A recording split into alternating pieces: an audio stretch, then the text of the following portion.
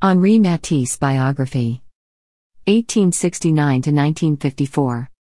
Henri Matisse was a revolutionary and influential artist of the early 20th century, best known for the expressive color and form of his Fauvist style. Synopsis. Over a 6-decade career, artist Henri Matisse worked in all media, from painting to sculpture to printmaking. Although his subjects were traditional, nudes, figures in landscapes, portraits, interior views, his revolutionary use of brilliant color and exaggerated form to express emotion made him one of the most influential artists of the 20th century. Early life and training. Henri Matisse was born on December 31, 1869, and was raised in the small industrial town of Beauhain-en-Vermandois in northern France. His family worked in the grain business.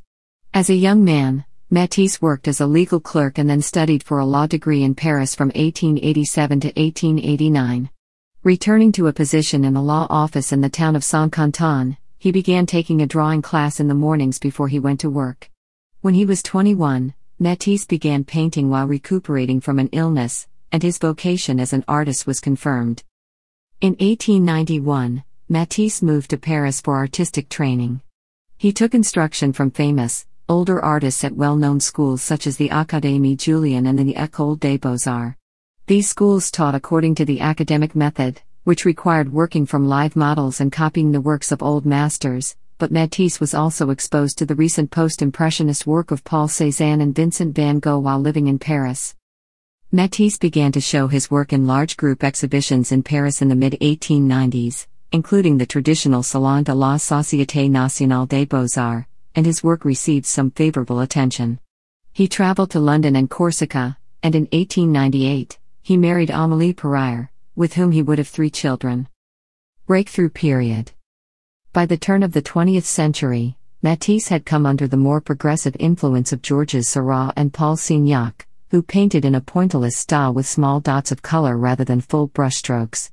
He stopped exhibiting at the official salon and began submitting his art to the more progressive Salon des Indépendants in 1901. In 1904, he had his first one-man exhibition at the Gallery of Diller-en-Bois-Vallée. Matisse had a major creative breakthrough in 1904 and 1905. A visit to Saint-Tropez in southern France inspired him to paint bright, light-dappled canvases such as Lux, Calme et Volupté, 1904-05, and A Summer in the Mediterranean village of Cure produced his major works Open Window and Woman with a Hat in 1905. He exhibited both paintings in the 1905 Salon d'Automne exhibition in Paris. In a review of the show, a contemporary art critic mentioned the bold, distorted images painted by certain artists he nicknamed fauves, or wild beasts. Painting in the style that came to be known as Fauvism, Matisse continued to emphasize the emotional power of sinuous lines, strong brushwork and acid bright colors in works such as The Joy of Life, a large composition of female nudes in a landscape. Like much of Matisse's mature work, this scene captured a mood rather than merely trying to depict the world realistically. In the first decade of the century, Matisse also made sculptures and drawings that were sometimes related to his paintings, always repeating and simplifying his forms to their essence. Success and fame.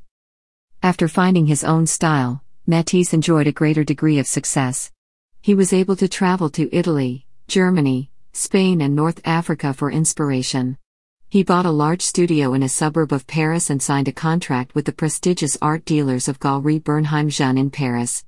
His art was purchased by prominent collectors such as Gertrude Stein in Paris and the Russian businessman Sergei Ishchukin, who commissioned Matisse's important pair of paintings Dance I and Music. In his works of the 1910s and 1920s, Matisse continued to delight and surprise his viewers with his signature elements of saturated colors, flattened pictorial space, limited detail and strong outlines. Some works, like Piano Lesson, 1916, explored the structures and geometry of Cubism, the movement pioneered by Matisse's lifelong rival Pablo Picasso. Yet despite his radical approach to color and form, Matisse's subjects were often traditional, scenes of his own studio, including the Red Studio of 1911, portraits of friends and family, arrangements of figures in rooms or landscapes.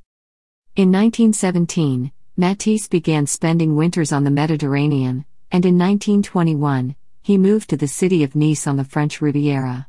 From 1918 to 1930, He most frequently painted female nudes in carefully staged settings within his studio, making use of warm lighting and patterned backgrounds.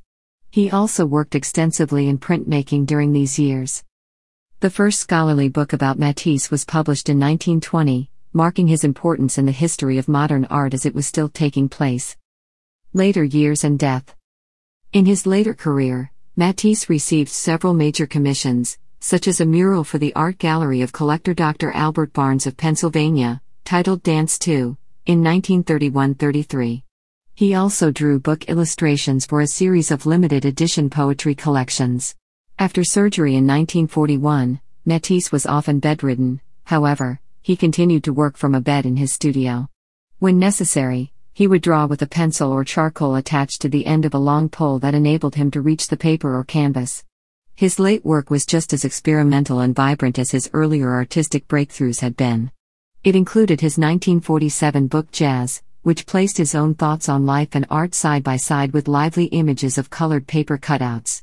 This project led him to devise works that were cutouts on their own, most notably several series of expressively shaped human figures cut from bright blue paper and pasted to wall-size background sheets, such as Swimming Pool, 1952. In one of his final projects, Matisse created an entire program of decorations for the Chapel of the Rosary in Vence, 1948-51, a town near Nice, designing stained glass windows, murals, furnishings and even sacred vestments for the church's priests. Matisse died on November 3, 1954, at the age of 84, in Nice. He was buried in nearby Signes. He is still regarded as one of the most innovative and influential artists of the 20th century.